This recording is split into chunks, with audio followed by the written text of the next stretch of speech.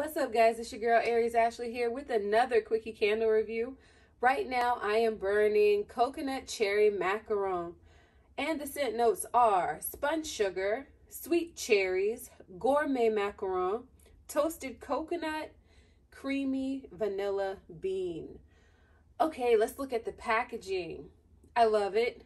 Like, oh my gosh, there's macaron and it's beautiful. So I don't really know what more you're going to want from that right there.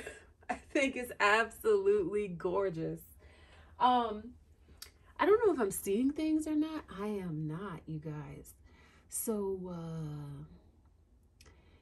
they got macaroon on the front of the jar there. And on the website, it says macaron, which is, I believe, how it's supposed to be spelled, because I think macaroon is a completely different cookie. But anyway, we're just gonna keep going, you know, never mind my nerddom. I love the packaging. I love the wax color, and the flames are a medium high. They're gearing towards that medium phase of the burn because this is my third burn, I do believe. Okay, let's talk about the scent, you guys. Oh my gosh. It smells like what I would imagine a cherry coconut macaron to smell like. So every time I've made macarons, like I use a coconut flour or almond flour.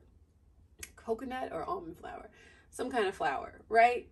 And so when they bake, they have this distinct scent, and this is that scent. And it's like that they added that vanilla and the cherry and the coconut to it. You guys, it's spot on of what I would imagine this to smell like, this cookie to smell like. Now, the only thing that really could have took this over the edge for me is if they would have had, like, with a raspberry jam filling or something like that into this coconut cherry. Like a touch of something more tart would have elevated this fragrance, in my personal opinion. Okay, now what they have here is really good. However, this scent is a little bit unique in that if you don't like the smell of macaron or coconut, you might want to stay away from this, because the scent is different. But in my opinion, it's good different, and I really like it. Some people might smell this and be like, no, ew, why do you like that? But I like it. I think it's a little different, but it does smell exactly like a macaron. So if you like macarons and you know that scent that I'm talking about, like if you have a box and you open them and you smell like that almond coconut cookie type smell, it smells just like that, but with a touch of cherry. I really hope this was helpful.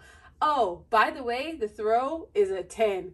Yeah, she leaves the room, you guys. Like, I walked out of the bedroom and was like, no, not from over here. Yeah, from all the way over there.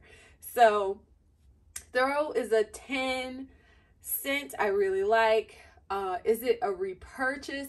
Yes, and the reason why this one is a repurchase for me is because the scent is so, again, it's so unique. I would want to have another one. I wouldn't want to.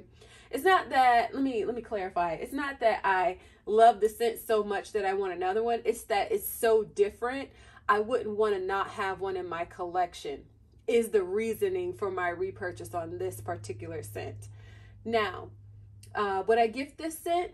I would gift this scent to my foodie friends, but I wouldn't gift this scent to just like willy-nilly any of my foodie friends. I would need to know, oh, this friend of mine like loves macaron and would like highly appreciate this candle. So anyway, I hope this was helpful for you guys. Thanks so much for watching, and I'll see you in the next one. Toodles!